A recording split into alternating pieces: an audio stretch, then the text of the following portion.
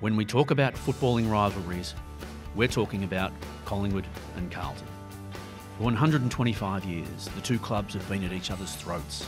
In 253 meetings since the VFL began in 1897, the Blues are the only foundation team to hold a superior win-loss record against the Magpies. It's something we Collingwood types don't like to refer to too often, but the story of the two clubs goes beyond numbers.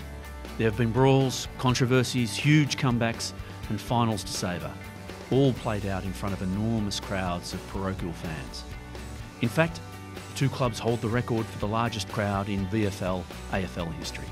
121,696 people crammed into the MCG for the 1970 Grand Final. And while we all know how that one turned out, it's a record that's safe in our keeping. A handful of players have spent time at both Victoria Park and Princes Park over the years. It's a group that includes some of the biggest names in football history.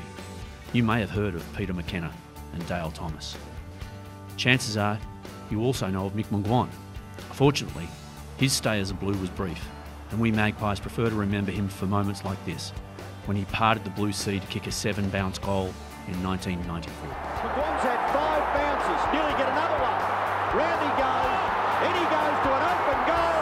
Phil Manassa, stuffed by Mickey McGuan, goal of the year. The great Peter Dacos loved to turn it on against the Blue Baggers too.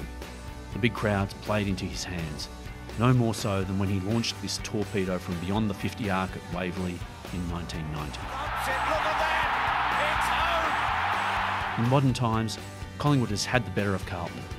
In the new millennium, the Magpies have won 22 of the 34 meetings between the two clubs. Will this form line hold true in 2017? Only one thing is certain. It never matters where the two clubs are on the ladder. They always put on a good show.